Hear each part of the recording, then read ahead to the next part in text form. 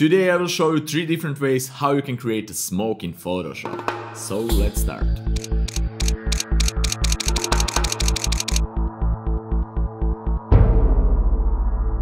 Hi guys, my name is Nemanja Sekulic and welcome to another fun episode. Let's jump straight into Photoshop and let's create some smoke.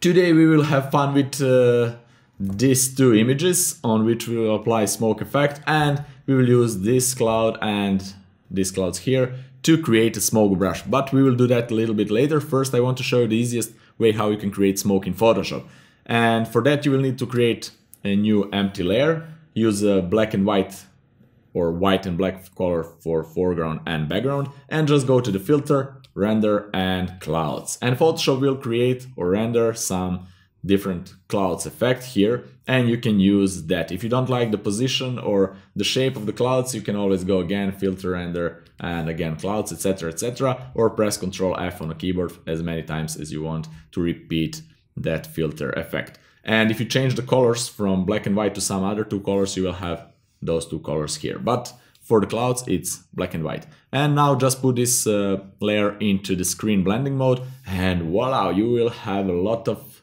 smoke here. Of course you can add a layer mask, use a brush a little bit softer, like 0%, really soft brush, and you can erase the clouds, maybe change the opacity and erase those clouds that are actually now a smoke here wherever you think it's too much. And that's it. As you can see, before and after, really nice effect, and it's really easy. The second method, I will delete this and I will use again empty layer. The second method is just with the ordinary soft brush in Photoshop. Use a soft brush with white color like this, 100% opacity, okay. Just use this, and this is more to creating a fog in Photoshop or mist or something like so, but you can use it sometimes for some kind of smoke, okay. Just go here and change the brush mode from normal to second one, this slow, okay, and you will have some strange effect now. As you can see, a lot of these dots. You need to change the opacity maybe to 10% or so, and add these dots where you need to be some smoke, okay. And I will add few layers here to have a little bit more dense smoke, and a little bit less here, something like so. You can always erase it later, and just blur this layer, filter, blur, Gaussian blur, and as you can see we have a great effect. If you blur it less, you will have something like this. If you blur it even more, something like so, or even more, something like mist, etc, etc. It's really nice. You can achieve some great result with this trick. Sometimes you need some small effect of smoke, I don't know, of this mist coming. Let's use this, just a small effect like so, I don't know, for some other image, but it's not good for this, but just to show you the effect here, Gaussian blur, and see, you can create some interesting smoke effect. And I use this method a lot in my photo manipulations, this brush, and just blur it and create some interesting smoke or mist effect. Alright, now let's go and create a custom smoke brush that will be more dense and look more like a smoke. So for that I will use the cloud image. Let me show you this one. First I will use, let me first use this one, it's a little bit easier. I will cut with the lasso tool just the part of this cloud that I want to use as a brush, maybe only this. And Control Command J to cut it out, and I can hide this. Okay, and now what I want to do, I want to go to the channels, and I want to find the most contrastier channel, and that's the red one. And press Control Command L on the keyboard to bring the level dialog box, and just make this dark part really dark. Something like so, it's okay, and press OK. And then what we need to do is just go click on that red channel, sorry, big mistake, and that's, I need to duplicate this red channel because I will mess the image color, but actually we will not use the color, but never mind. Just to know that you need to duplicate the red channel, just go and place the red channel on new layer here. Okay, now again, levels, make it darker, like so, and that's it. And you can go here all around, like so, it doesn't matter. Okay, and this one too. Oops, this one too. And I will invert the selection and fill everything with black. And now we have only this selection here. Okay, and I will use a brush, black brush, and paint. Yeah, but I need to put it in normal blending mode. And I will now paint all over this because I don't want the hard edges here. Like so, that's really nice.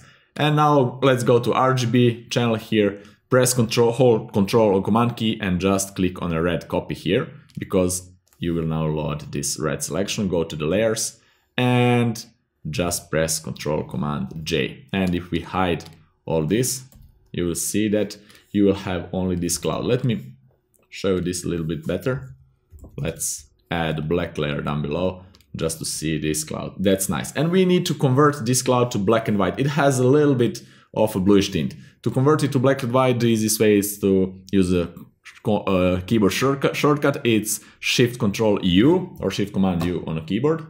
Okay, and that's it. Now we need to invert the cloud, Control Command I, and let's get rid of all these layers because we don't need them, like so. And we can of course crop this just to have this layer. All right, and when we are finished with that, just go here to edit and define brush preset, and we can name this brush as cloud. Oh, sorry, not cloud, the smoke. We are turning cloud into smoke. Okay, smoke. I will name it just smoke. All right, and if I press B on a keyboard, as you can see, I have this smoke brush now created from our cloud. All right, and now let me go to this image, and if I make a new layer and start to paint here, zoom it a little bit, start to paint here, you see it's not so good. Maybe it's good when I put it once, but if I put it like a stroke, it's not so good. We need to change a little bit brush properties. Press F5 on a keyboard or just go here, doesn't matter. And let's go to the shape dynamics. We want to change the size jitter all the way up to have a different size in each stroke, and angle jitter a little bit. Of course, you can play with angle jitter to find the best angle for your needs. And that means that every brush will have a different angle, as you can see here. Now it's already better, but it's not there yet. And let's go to scattering. Let's add a scatter just a little bit. Maybe it's too much. Let me see, maybe like so. That's better. And go to color dynamics. I like this foreground to background jitter because it will change foreground to background color to our smoke here. If I put it all the way up, you will see difference between black and white combination of colors, as you can see, but that's not something that we want. We want only small amount of that, maybe 10. Yeah, something like so, or maybe a little bit more, 15, 13, I don't know. That's good. Now it's even better. And one more thing, it's here transfer. If you have a pen pressure tablet sensitivity, if you have a tablet with the pen pressure sensitivity, you can enable here as default it's off. You can enable pen pressure here, and control you can enable pen pressure too. If you don't have it, don't worry, you can use the mouse and just change the opacity of the brush every time you want to have a little bit more opaque brush. Okay, and that's basically it. Now we are finished with the brush, and if I press really slowly, I will have smoke like that. If I press a little bit harder, I will have smoke like that. And we can now add some smoke here. Maybe smoke it's coming from the machine here, something like so. Change the size all the time and just slowly add some smoke. If you want the smoke to be darker, you can change the base color not to be white but some darker, or you can go again to color dynamics and foreground to background jitter. Just change it a touch to have some darker. Okay, and now you have a great effect with the smoke brush here. Okay, And let me show you before and after. It's really nice smoke. You can make it really realistic. All right, and I will show you with another cloud, this one, to make another brush that will have even more interesting smoke, like this cloud here. For that, we will crop this to make it bigger, like so. And the original brush I want to touch on, touch off. I don't want to touch. Okay, I want to crop this cloud like so. Just delete it, right? I don't need this, I just need to duplicate this. Control Command J, press Control Command T, right click, flip vertical, and just put it here. And then right click and flip horizontal, sorry. And that's it. And now we can just select both of them, Control Command E to merge it together, crop it like so, and use maybe healing brush to make on this healing brush to fix this. Yes, but let me see what is the brush that's good. Okay, and just to fix this edge a little bit, nothing special, just to have a little bit better edge, like so. That's great. We can add something here. All right, and again, it's the same procedure. Go to the channels, go to the red one, duplicate the channel, don't forget duplicate, Control Command L, and just make it a lot darker, like so. All right, if you don't want these edges, just use a black brush. This is a normal brush, not this cloud. Okay, the black brush, and just fix this, and that's it. We can change something here, right? And now we have great selection. All right, go here, Control Command click on the red copy, go to the layer, Control Command J. You can remove this, invert it, Control Command I, and Shift Control or Shift Command U to make it black and white. And that's good. Now we can go to Edit, define brush preset, and we can name bigger, or no, just cloud again, smoke number 2. Okay, and now we have our smoke brush. And again, the same procedure. Let's go here, create a new layer. Let's uncheck this for a moment. And again, we need to do the same process that we did with the previous brush. If we paint it like so, it's not good. Press F5 on the keyboard, go to the shape dynamics, size jitter all the way up, angle jitter. Let's use all the way up. Scattering, let's scatter it a little bit, like so. Maybe it's too much, we will see. Okay. Okay, like so. Then go to color dynamics, something like so. Remember previous setup, and that's good. So let's make some interesting smoke here. Let me see. That's nice. Ooh, it's too big. Some bigger smoke here. Okay, it's not bad at all. Like this, maybe to change the color dynamics a little bit.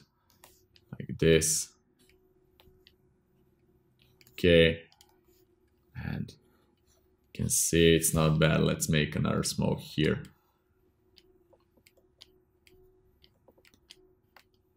It's really interesting. You can create a lot of fun smoke results from this brush. You can find maybe better clouds, more interesting clouds, and convert it to custom smoke brush, and that will give you even better result. But let me show you before and after. Before and after. It's really interesting. Maybe we need to add a little bit more white color here to these clouds, but you got a point. All right.